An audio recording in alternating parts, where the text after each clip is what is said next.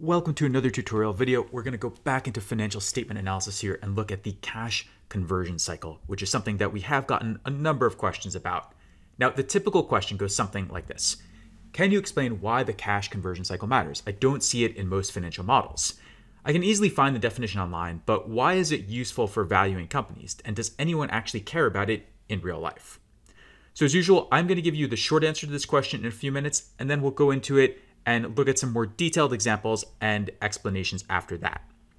Now, if you want everything here in writing, along with the screenshots, the Excel models, and the PDFs, you can go to this URL on screen or just search for cash conversion cycle BIWS. I will also pin this in the comments and link to it below the video. We do have PDF extracts for Target and Costco here, so if you want to, you can make these calculations yourself using these files and follow along with everything we do here.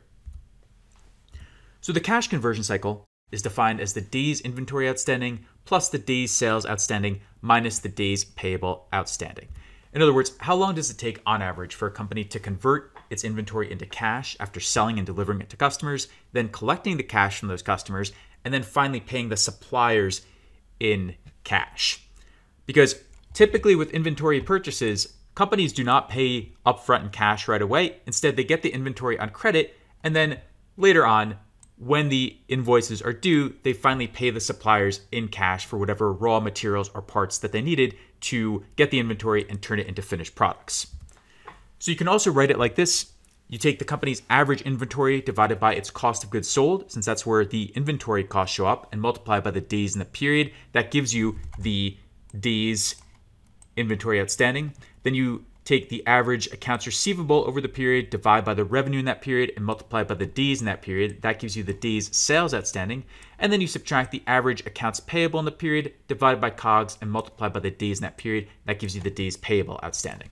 So this just reflects the typical cycle for how any company dependent on inventory works, where they purchase the inventory, they need some time to sell it, and then they need time to collect the cash from customers, and then more time to pay the suppliers. So if it takes 45 days to sell the inventory, you start with that, and then if it takes another 30 days to collect the cash from customers, the days sales outstanding, you add those 30 days, and then if it takes 40 days to pay the suppliers, you subtract those 40 days, and 45 plus 30 minus 40 equals 35 days for the cash conversion cycle here. Now, the shorter this cash conversion cycle, the more efficient the company is. Companies with negative cash conversion cycles are even better because it means they delay paying their suppliers until after they've sold the inventory and collected that cash from customers, which is usually viewed as very, very favorable. Now, in terms of the usefulness, you rarely use the cash conversion cycle directly in financial models or valuations. It's more of a benchmarking tool, and you might use it to evaluate two similar companies, like the Target and Costco example that we're going into right here. It's more useful when you are analyzing or modeling startups, small businesses, or distressed companies that might have serious cash flow issues. In these cases, the cash conversion cycle might directly factor into the company's financing needs and tell you, for example, if the company might need a short-term loan or something else to boost its cash flow in the short term to afford the normal operating costs. And so you might see it in something like a debt versus equity model. So that's the short answer. Let's now go into some longer demonstrations and exercises. We'll start with the cash conversion cycle calculations for Target and Costco. Then we'll go into the valuation impact. And then I'll explain when the cash conversion cycle might be useful, giving you a simple Excel example here as well. So the calculations are pretty straightforward if you have the financial statements going back several years. Again, I've created extracts for both companies, and you can download them at that link that I showed you in one of the first slides. It's also pinned below the video. You do have to be careful with the period. If you're using quarterly revenue or COGS, or you're looking at the average receivables over a quarter, you want to use 90 days. But if you're working with full years, you want to use 365 or 366 days. So let's go in and look at the calculations for Target. I already have them set up for Costco.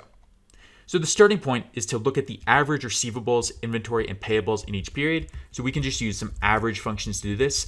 I've already taken their accounts receivable, inventory, and payables from their previous financial statements. So let's just take all these, and then we can copy these across. So now we have the average number in each year. Here, we're working with annual periods. And then you want to calculate the days sales outstanding, the days inventory outstanding, and the days payable outstanding. So for the days sales outstanding, you take the average receivables, you divide by the revenue in this period, and then you multiply by the number of days in this period. And since we have dates here at the top, we don't need to hard code anything. We can just go up and take the date and then subtract the old date. And in Excel, this will give us the number of days in between these two dates, which tells us the number of days in this entire fiscal year. I will anchor the 5 parts here so that we can easily copy and paste this formula down. Now for the days inventory outstanding, since COGS is right below revenue and since inventory is right below receivables, we can actually just copy and paste this formula down. And the date part stays the same because of how I anchored it, but cost of goods sold and inventory, the formula shifts to both of these instead. And then for days payable outstanding, we can do something very similar, except here we get a divide by 0 error. I need to change this part of the formula, the F14, and make it F13 instead, so it links to COGS instead. I'm also going to put a negative sign in this because we want to subtract the days payable outstanding in this formula. So let's just sum these up, and we get to the cash conversion cycle here, and it is extremely low. It's under 5 days, and it's actually negative in 2 of the years here. If we look at the Costco numbers, the cash conversion cycle is also very low. It's under 5 in all cases, and it's actually negative in 1 of these periods. So the numbers here are very low. They sometimes have negative cash conversion cycles, which is quite common for large retailers with significant pricing and market power, like these or Amazon, for example. These companies do trade at different multiples, but I think it's a stretch to say there's any valuation impact from the cash conversion cycle here because the cash conversion cycle numbers are very, very close, and Costco does trade at higher multiples. It trades at about 1.2x revenue versus more like 0.7x for Target, but I don't really think the cash conversion cycle here could possibly explain that. It has to be related to growth rates or margins or competition or store performance or things like that. Now let's go into the valuation impact. Does the cash conversion cycle matter for any of this? And the answer is technically yes, because it does affect a company's change in working capital, which is a component of free cash flow. There's unlevered free cash flow to equity, free cash flow to firm. But no matter what type of free cash flow you're looking at, the change in working capital factors into that. But for most companies, this change in working capital is not a major valuation driver. It's more of a supplemental item that makes a pretty minor impact overall. So higher and lower cash conversion cycles by themselves are unlikely to seriously affect valuation multiples for most companies. But if you have a company where working capital is more significant, then the cash conversion cycle could actually affect the free cash flow and the free cash flow conversion. And the free cash flow conversion just refers to how you can take the free cash flow and divide by EBITDA to see how much of that EBITDA it's actually converting into real cash flow each year. So it could potentially affect something like that. So you could have a scenario where maybe one company has a much lower cash conversion cycle than the other because it's more efficient. Therefore, its free cash flow is higher. More EBITDA gets converted into free cash flow. Therefore, its valuation is higher as a result. But I still think this is a pretty far-fetched scenario because even if this is true, so many other factors affect the valuation more, such as growth rates, margins, margin expansion, how much they're spending on capital expenditures. So while this can play a role, it's very difficult to find two companies that are exactly the same, but one simply has higher or lower multiples because of differences in their cash conversion cycle. Let's go to part 3 and talk about when the cash conversion cycle might be useful in real life. I think the first case where it's useful is when you're looking at small businesses or startups that depend heavily on inventory. In these cases, the trends in the cash conversion cycle could indicate when a company might need to raise capital or otherwise get more cash by selling assets.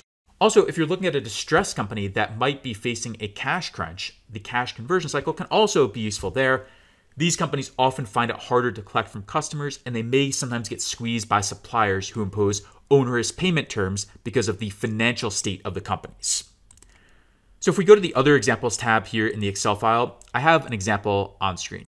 One company here maintains a pretty steady cash conversion cycle between 25 and 30 days over 6 years. This other company starts out at 25 days, but goes all the way up to 63 days by the end. And as a result, even though the companies are similar in terms of EBITDA, going from 70 to 95, their free cash flow and cash flow from operations numbers are actually quite different. One company goes up to 75 for cash flow from operations. The other company only goes up to 59, and the free cash flow conversion is much worse for the company with a much worse cash conversion cycle. So in that sense, you could see an impact, but again, I think this is a little bit far-fetched because you're probably not going to find two companies that are exactly the same except for their management of working capital. So that's about it. Let's do a quick recap and summary. We went through the cash conversion cycle calculations for Target and Costco here. Overall, it is pretty simple. You want to start with the average receivables, inventory, and payables in each period. Then you calculate the days sales outstanding, days inventory outstanding, days payable outstanding. DSO plus DIO minus DPO gives you your cash conversion cycle. Overall, there tends not to be a huge valuation impact here because a lot of these companies have very similar figures. And even if they don't, usually there are other factors that explain the differences, like different revenue growth rates, different margin profiles, different CapEx requirements, and so on.